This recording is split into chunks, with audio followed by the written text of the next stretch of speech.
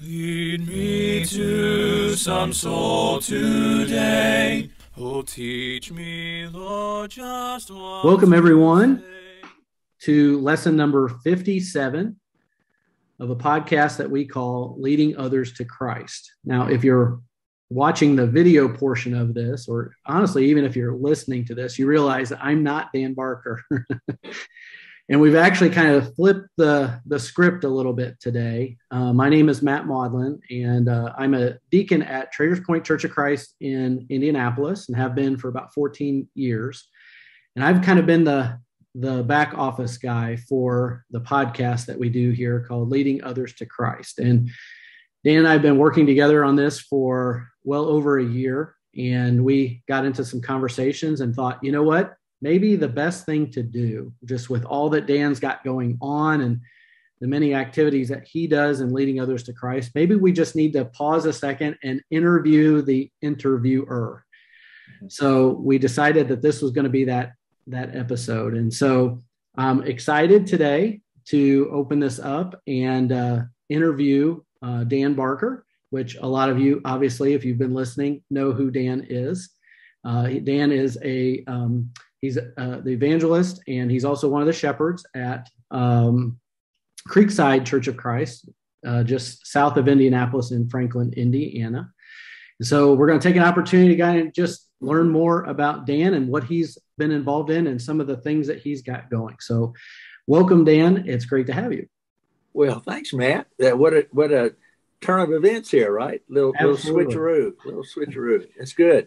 Absolutely. So if you've been listening to this, you know a little bit of Dan's story. Obviously, he often opens up and lets people know that he is someone who obeyed the gospel when he was 21 years old in Owensboro, Kentucky. But I just thought maybe it would be good to just take a quick moment and kind of explain that a little bit more, because I know you always focus on the person that you're interviewing and their story, but maybe you can take a second and just kind of share with everybody a little bit beyond that. How did you come to know the truth? How did you obey the gospel when you were 21? Well, all right. Lots of pieces to the puzzle there, if you will. But actually, there was, interestingly enough, where I grew up in Owensboro, was on 1850 Calhoun. I can still remember 1850 Calhoun Street in Owensboro, Kentucky. Within 3 blocks, there was a Church of Christ, and never was inside the building, growing up. And as far as I know, nobody from there ever came to visit. We were only 3 blocks away. As far as I know, now maybe somebody talked to mom or dad or something, but I never heard of anybody from there coming to talk to us. We had a neighbor that was 2 doors down, and they went there, and I ended up playing high school basketball with one of the boys there. So I knew that family. So I had heard the name Church of Christ, but didn't really know anything at all about them. And then when I was 17 years old, Gay will probably kill me for telling us no, but in high school, I saw this cute little sophomore, and I wanted to ask her out, and her name was Gaynell Cox. And so I asked her to go to the Davis County Fair, and I asked her to go on a Wednesday night. And so her mom said she could go, but, we have Bible. She said to Gay, well, we have Bible study on Wednesday night. Why don't you ask? And I was Danny growing up. Why don't you ask Danny and see if he'll go to Bible study with you? Then you can go to the fair afterwards. So she said, she asked me, and I went, well, sure, and so that was the first time that I was ever in the building, if you will, of the Lord's people.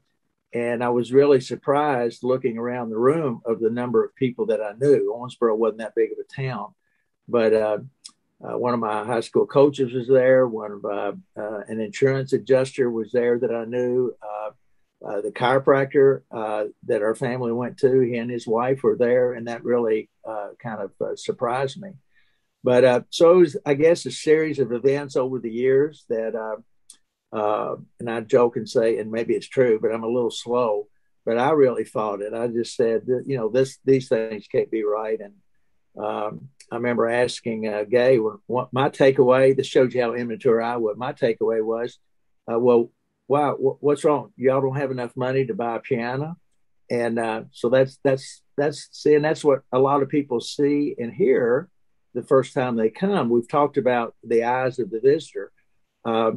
But so it was a series of things over the years of me wanting to learn and people giving me books. My Gay's mother would give me books all the time on debates that they used to do back in the 50s and stuff. And I would read those and get all excited and fired up and mad, actually. But then there in Owensboro, finally, through various studies, came to understand the truth and obey the gospel, as you said, when I was 21. Okay. Well, so we can thank Gay for all of this, right? Thank Gay. That's right. Thank you.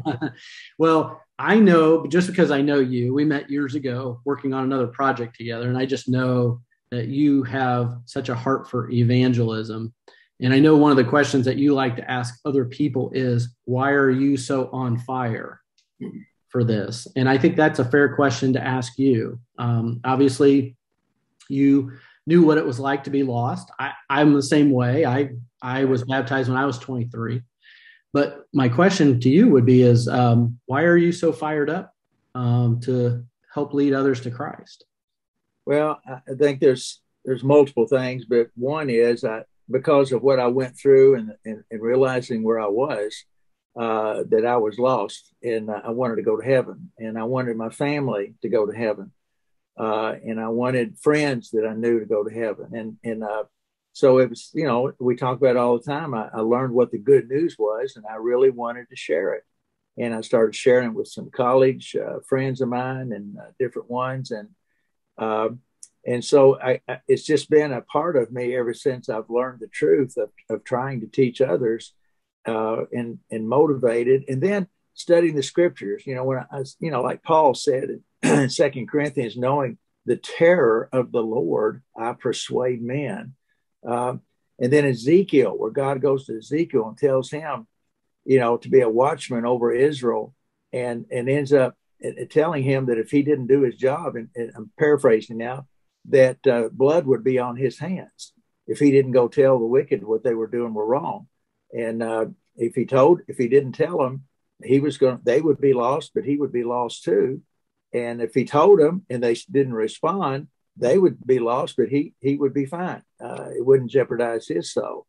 And then I bring this up every time we talk, but Paul talking to Timothy, telling Timothy to take the things that he had learned and show them to faithful men and women who will be able to teach others also. So I think I learned early on that this was this whole idea was each one, use this phrase, each one is to get one. We're to take the things and share it. And we've had several that have obeyed the gospel here lately. And it's just, the excitement that's there, and a lot of people haven't experienced it, to be able to teach someone and see them come to the knowledge of the truth. And we give God the credit for it, obviously, but just the excitement's there. And we've got a 72-year-old that just obeyed the gospel last Wednesday.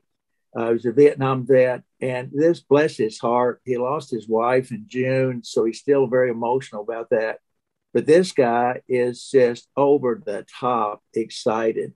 He's already been on the phone. His sister lives out in Montana, and he's been on the phone trying to teach her.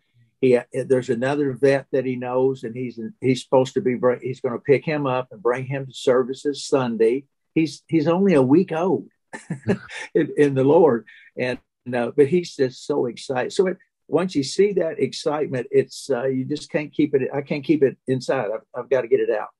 Yeah, well, no, that's definitely, I see that in you so much, for sure. One of the things that we've learned on this journey through this podcast is that so many of us are not doing what I think the Bible commands us to do relative to leading others to Christ. And I know you're doing studies almost daily with people, with non-Christians. You're very active in that. And I know through that, it has it's bared fruit, lots of studies, but also lots of baptisms. And just knowing you have a certain approach that you have developed that you take in studying.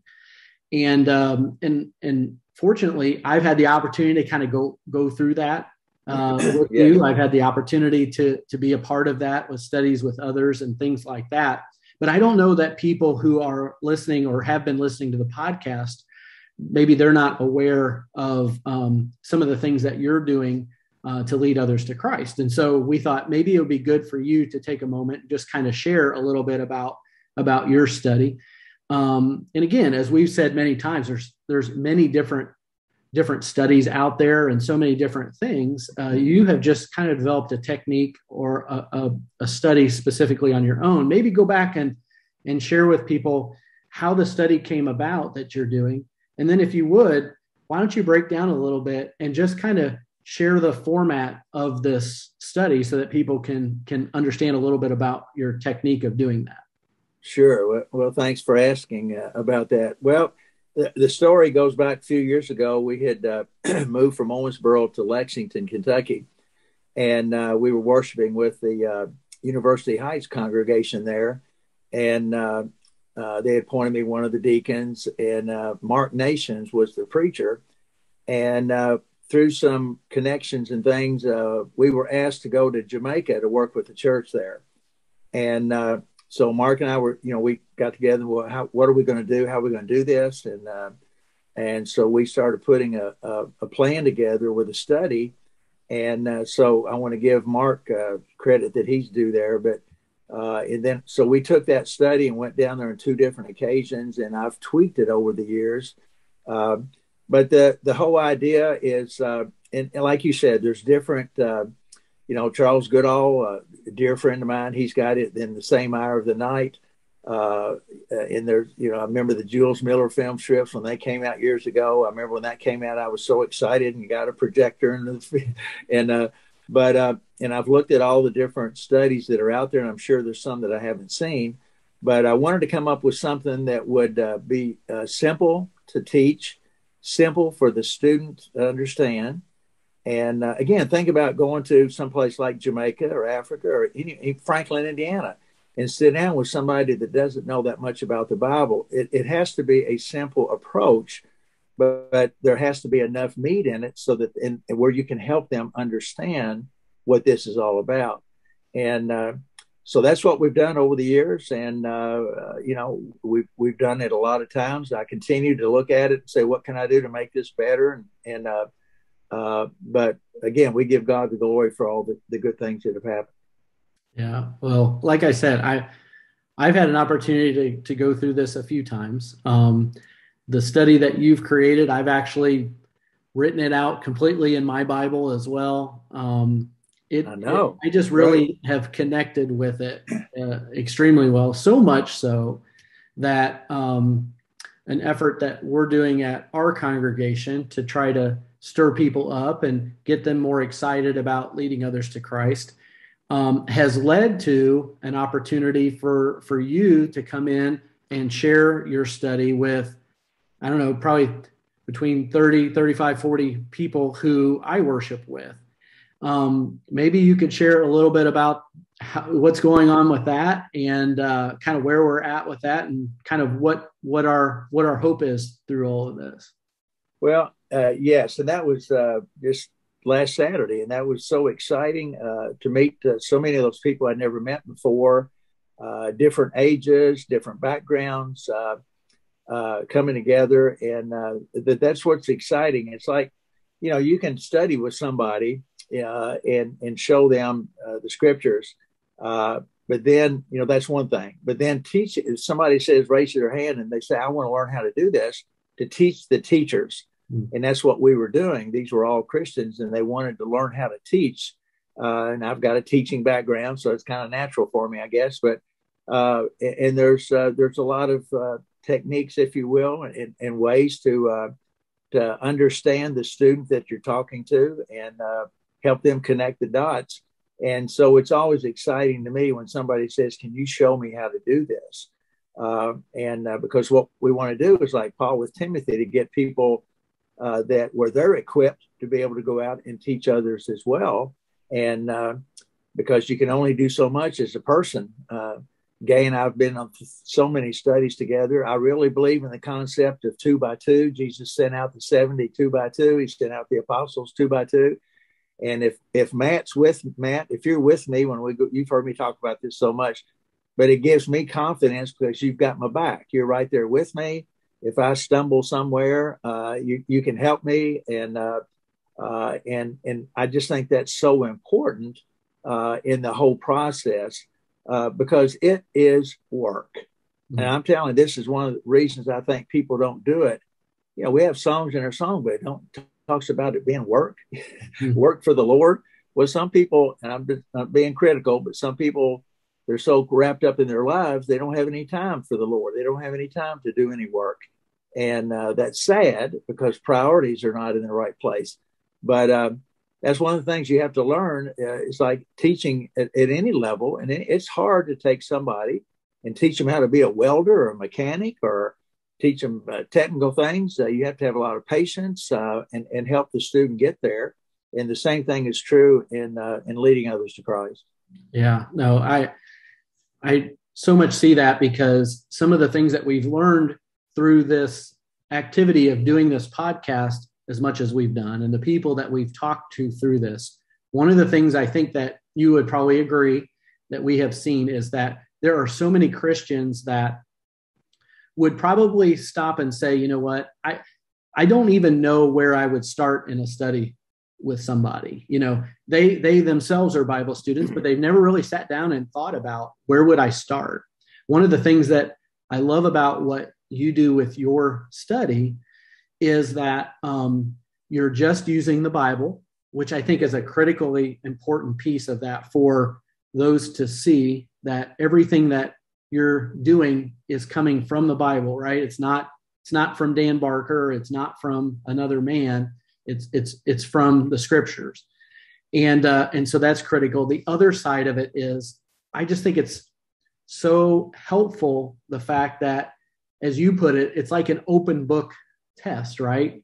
You go through a series of questions, you identify where the scriptures are, where those answers are found, and you take people through and you have them read it for themselves. You have them write it down, the questions, write down the scriptures, write down the answers, and it just walks people through this. And I've gotten feedback from this, even this one Saturday that we've had with these other Christians. People have said to me, you know what, I've been a Christian my whole life, and I've never had people put things together in a systematic way for me to digest this in this way. It just makes so much sense. It's just a great way to kind of spell it out. I think that's really helpful for people. Well, thank you for that. And again, that's a result of a lot of years. You can see I'm not getting any younger, but it's through a lot of years of tweaking this.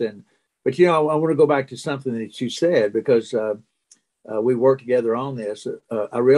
It's powerful when you sit down with somebody at their kitchen table, and what I go in with is my Bible and a yellow pad. And I talk about that. We're going to get everything that we say and do is going to be based on what we find in this book. And I say it's not Dan Barker. It's, don't look at me. And several times during the study, when they answer a question, I say, well, now, why did you answer it that way? Because Dan Barker told you? And they say, no, because it says it right there in the Bible. But just like the exercise of writing the study in your Bible, it's like a chain link reference. And so the people see you don't have printed material, and they don't know where you got the printed material if you have that with you. Like you said, where's the source of authority for that? Is that coming from some other man or whatever? But if you're just using the Bible, it's so powerful. And I found that to be very effective. One of the things that I'd like to mention that that I started doing years ago, and it's worked well for me, is how I set up the study. And so let's say that I've met you, Matt, and maybe you've maybe been a visitor at church, and we've greeted and talked to you a little bit, and or maybe you're somebody that I work with or go to school with or whatever it might be. But if we'll listen to people, they give us all kinds of signals. Uh, Obviously, if you come visiting a church and I find out that you're not a Christian, you're interested in spiritual things, or you wouldn't be there. Mm-hmm. And or maybe I hear you at work. You attend some denomination, and I hear you talking about some vacation Bible school or some Christmas program or some, one of the other things that groups do. And so that tells me that Matt's interest is in spiritual things, or he wouldn't be involved in those things where he is. So I'll look for a time to get Matt aside and I'll say, Matt, hey, if you got a second, sure. We ought to role play here, Matt. But Matt, have you got a second? Sure. Okay. Well, that's good. Listen, I know you're interested in spiritual things, aren't you? Yeah, I am. I know you are, because I've heard you talk about God. I've heard you talk about Jesus, and hopefully you know that I am too. And I wanted to share this with you. I have a study, and maybe it depends on where you are in this whole process, but I have a study that I saw the other day, that I recently saw, that I think you would really enjoy. And I'd like to share it with you. So, Matt, would you do me a favor? Would you do me a favor? Sure. It's okay. People can respond different ways, but and I said, well, I'd like to come over to your place maybe next Thursday at 7:00, and I'll just be there for an hour. But I want to share this with you and see if you see what I see, and because I think you'd really be excited about it. And like you said, I say it's like if you ever had one in school, like an open book test, where there's a series of questions that are asked, and then the verse or verses in the Bible where the answer is found, that's given, and we turn there and answer the questions based on what those verses say. And after you see a few of them, you'll understand how it works. But would that be okay? It was 7:00 next Thursday. Would that be okay? 7:00. Sounds all right. Good. Well, good. Well, I'll be there. And just have you have a Bible. I know you do. Have your Bible and a yellow pad. But anyway, it's just something like that I've done over the years has been comfortable for me, and different approaches with different people. But the other thing I want to touch on too is that over the years, we've gone to several congregations, and we've called them weekend workshops, or we've called them, different things, but where we go in and show the congregation what this study is all about, and just talk to them about the seriousness of the responsibility that we have as individuals. And I think a lot of people don't understand that. They think it's the elder's job or the preacher's job. But each one of us have been given the responsibility to tell others about Jesus, and try to help equip them so that they can be involved in leading others to Christ in their community. Yeah, well, why don't you expand on that a little bit? So this idea that you have actually gone into some other congregations, invited into other congregations to share some of this. That's one of the things that probably has been one of the biggest ahas for me throughout this entire process is the awareness and understanding. Again, I go to a congregation that's probably on the larger side. We probably have 350 or so members. I know there's some that are bigger, but the majority of the churches of Christ are much smaller in size. And I didn't realize until we started going through this podcast that we are the church is dying, and the need for what you're talking about, and the need to go into congregations and talk about this and do this. So maybe share a little bit about what that process looks like. As you've done this in the past, and you've been invited into congregations to help stir them up and get them understanding of their responsibility and ways that they can reach out to others in the community. Maybe share a little bit about what does a weekend look like when you've done that in the past? All right. We've done them a couple of different ways, but typically what we've done is, and like you say, everybody's familiar with gospel meetings. And I mean, even think about that, back in the day in the 40s, 50s, and early 60s, you have a gospel meeting and they might last a week, they might last 2 weeks. And there would be a lot of people in the community that would come in, and you go back during that time, and a lot of people didn't have TVs. They didn't, And if something was going on in town, some of them would be tent meetings, but it would be like everybody in town would come out because they want to see what was going on, and that was a powerful way in that day and time to reach the lost. But gospel meetings have really lost their enthusiasm and zeal and purpose, I think, over the years, and it's really more now just for exhortation, edifying, if you will, the members, and trying to invite people to come. And sometimes we're not very good or very aggressive at doing that. But so there has to be a different way to look at this. But we would go into a congregation on a Friday night and have a lesson talking about what we're going to do. But the main focus was on Saturday. To have Saturday where we would have those that are willing or able to be there, and we really sit down and go to work, and like a classroom, and we sit down with the Bible and the yellow pad, and I take them through the study and show them the study and teach them how to teach the study. And we're able, there's 3 lessons, and we take them through the course of the day on Saturday.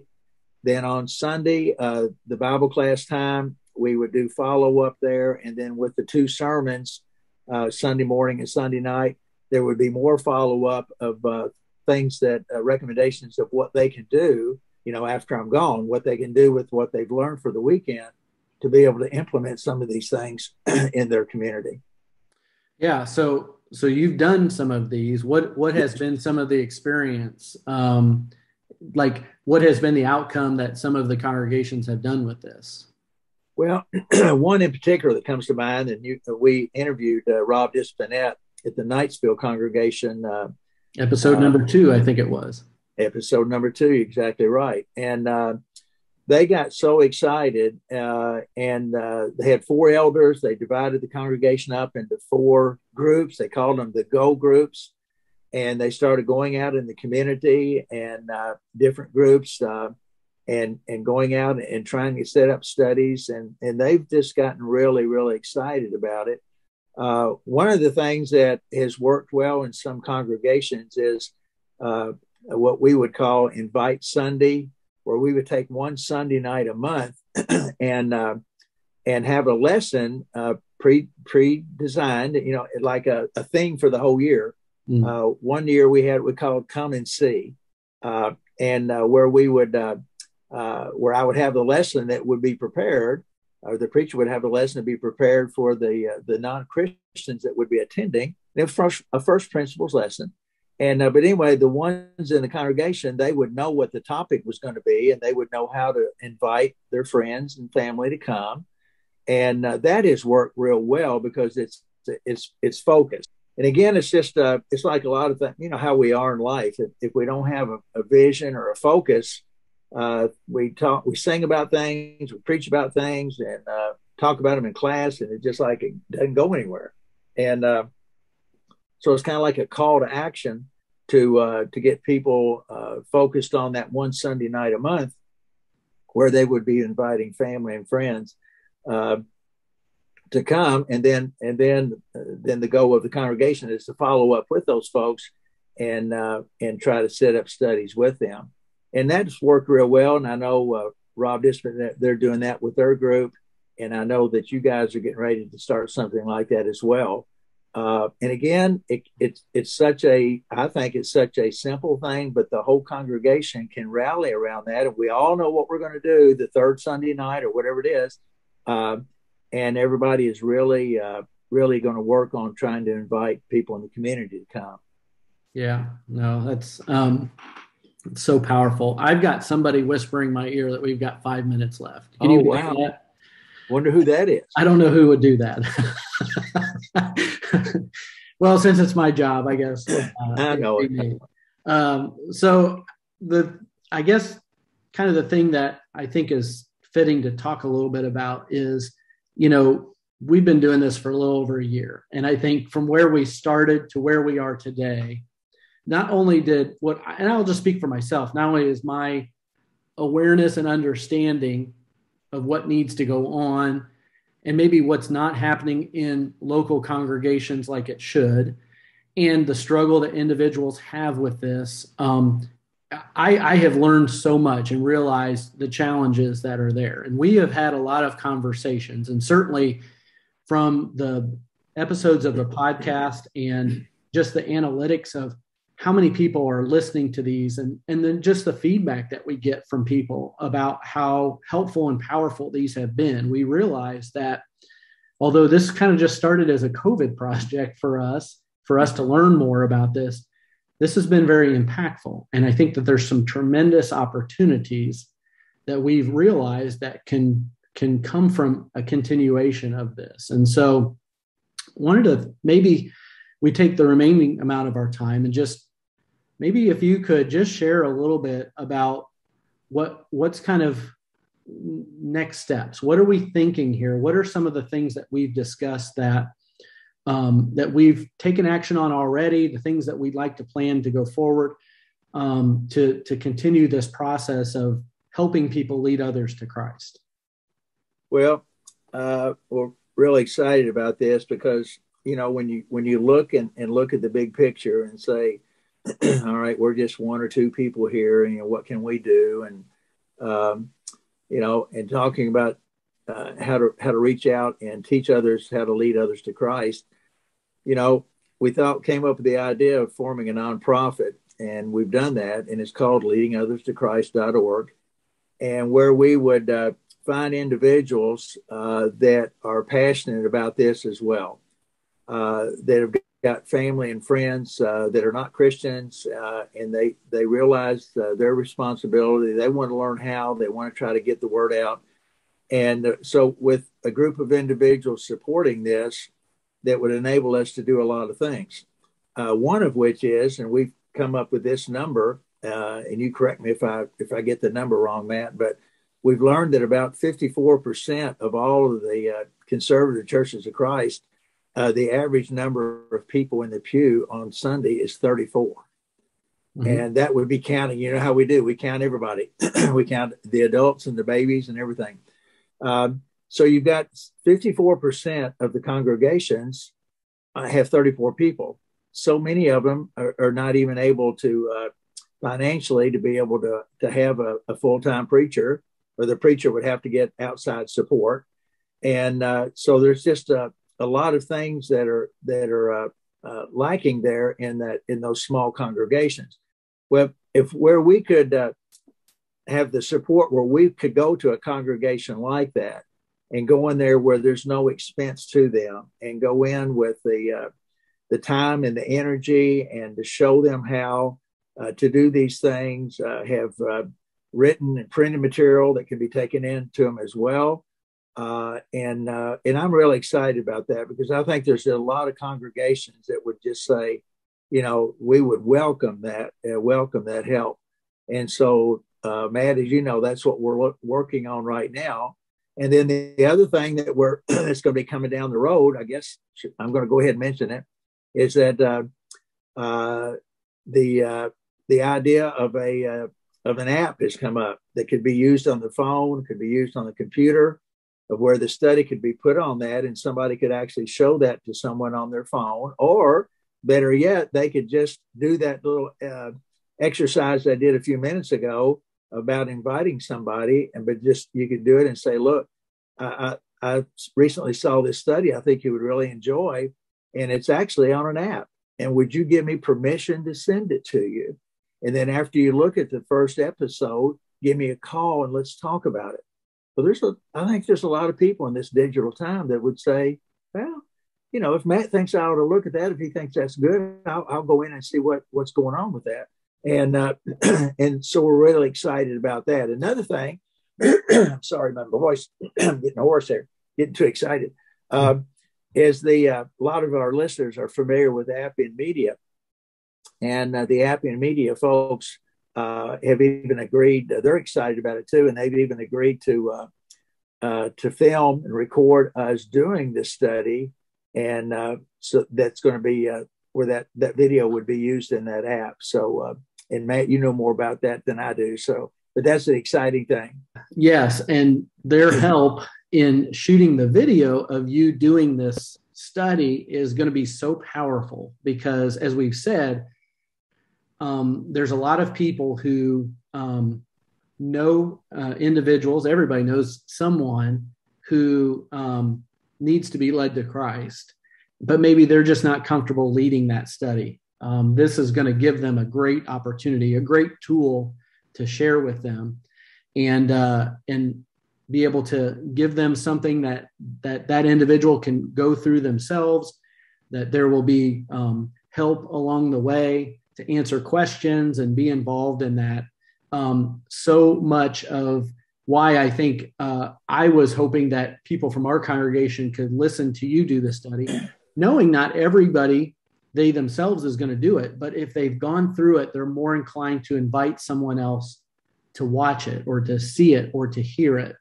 I think that's absolutely so powerful. So this idea that started as a COVID project has kind of really blossomed into something big here. And I think where we're at with this right now is this understanding that there's so many congregations that are too small to support the idea of somebody coming in and really helping them get organized and help them to create, I guess, what I would call an evangelism plan for their local congregation. But that's really what we're talking about here, is how can we help them create an evangelism plan for their congregation?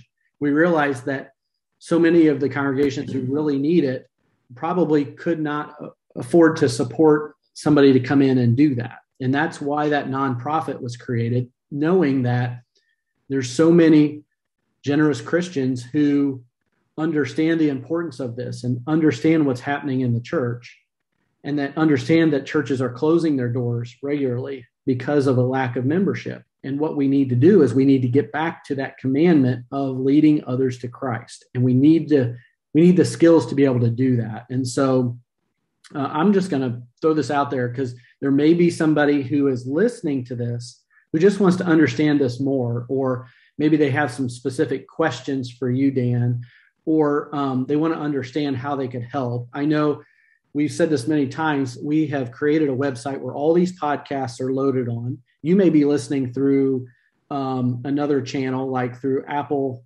Podcasts or Spotify or different things like that, but or watching, getting to it through Facebook. But we actually have a website, leadingothers-to-Christ.org. And on that is a form that you can use to contact Dan directly. And you get all those contacts, right, Dan? Yes. Anybody who writes you or anything like that. So my suggestion is, if you're listening to this and you have questions or you have input or you have ideas or you would like to help, that would be a great place to go, leadingothers-to-Christ.org. And there is a contact us form on there. We'd love to hear from you and just, help us understand what you think about this and where this is going. But there's so much more to talk about with all of this, but we thought this would be a great place to start. Switching seats and letting me interview you. As I've said, you've been such a mentor to me and through this process, and I appreciate everything that you do. And I'm so excited to be on this journey with you, and I'm glad for this venue to be able to share a lot of this too. But thank you for allowing us to switch seats and letting me interview you for once. Well, and thank you, because I want to thank you. And it's great that our paths cross, because I couldn't have done this without your help at all. So that's the other thing too, that the challenge that we have in doing the Lord's work today is especially with all the COVID and all the stuff that we've gone through with all this, and having to do our live stream and our sermons and Zoom and everything. So there's a lot of energy going on right now out there with different preachers and elders of what are we going to do? How are we going to do this? And some things are working and some things are work in progress or whatever. But now I just think, back to something that just popped into my mind again about the smaller congregations, and even some that are not so small. Some congregations are not doing meetings at all anymore. Just gospel meetings. I know David Belts here in Indiana does a list for the churches in Indiana where the gospel meetings are. And if you look at that list at the bottom of it, he has a list of congregations there where there's nothing. And there's just a lot. They can't, for whatever reason, they're not even doing gospel meetings anymore. And so because of that, that was the main focus in the past of how we reach people in the community. Now that's off the table. So we just think this could be something that could fill a void there that has just occurred through all kinds of consequences. And we just got to get on fire again for the Lord. Yeah, no, absolutely. And I can tell you, I know I speak for Dan, we've gotten so much encouragement from others relative to this effort. And we're so appreciative of that, and continue to ask for that encouragement, but also ask for prayers as we endeavor to do the Lord's work through this. So, thank you again, Dan. Thank you, everybody who listened. Excited for the opportunity to kind of share a little of this, and we've got so much more to share. So thank you so much for everybody listening. And Dan, thank you again. Well, thank you. And I kind of like this role reversal here. We might do this. We might do this again soon. I don't know about that. All right. Thanks, brother. Yeah. Thank you. Melt my heart and fill my life. Give me one soul today.